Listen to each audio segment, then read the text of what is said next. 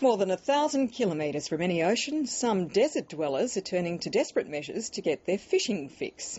Fish farmers in Central Australia are now using a technique similar to one used for growing drugs.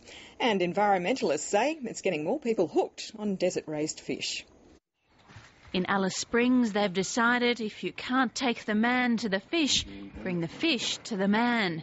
Craig Cross is among an increasing number of town residents using aquaponics to grow fish in the desert. There you go. Thought I got one.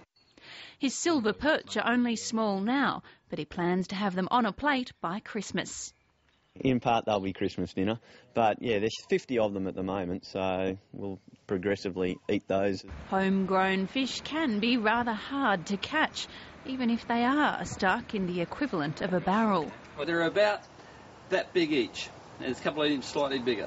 The town's environment group says so many people are getting hooked on the idea of growing their own fish, they've had to start a waiting list for the workshops. And it's a very appealing idea to be able to have fish in the desert, so I think we'll see a lot more of it in the future.